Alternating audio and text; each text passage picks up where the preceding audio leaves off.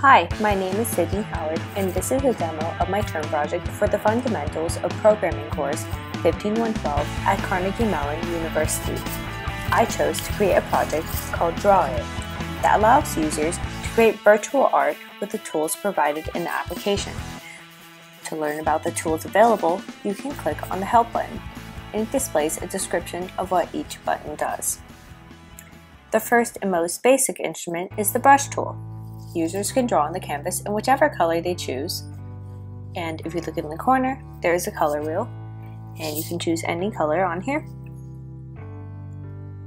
And also you can adjust the brush size.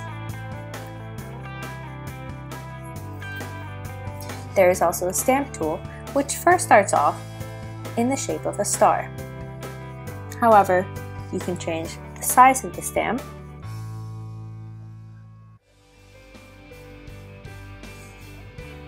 as well as the number of points in the star. As you can see here, it now becomes a triangle. If you put it back to normal, there it is. Users have the ability to create figures with as small as 3 points to about 10 points or more. In addition, there's an option to change the slope of the lines in the shape. Essentially, I'm just changing the inner radius of the shape.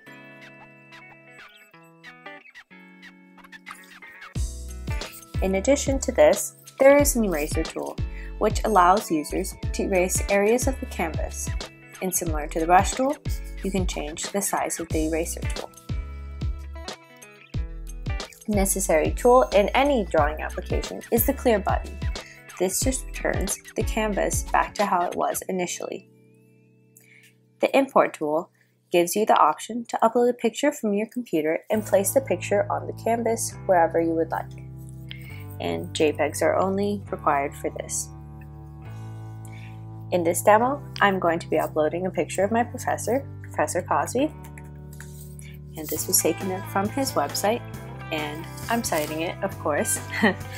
And you can place it anywhere on the screen. Another utility is the text tool. You can click anywhere on the screen and start typing to place a text. Yay! Next is a unique square tool in which users are able to select a portion of the canvas, and it creates a unique sticker based on the area of the canvas that was selected. Now if you look at the bottom, there's the sticker, and you can click on it and place it anywhere on the screen that you'd like.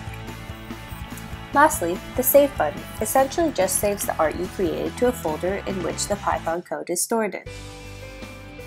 So if you go up here and you save it, so in this case, I have it stored in my 15112 folder on my desktop, and I just took the screenshot right here. There it is, same picture. With Draw It, the possibilities to create anything are endless. Thank you for watching.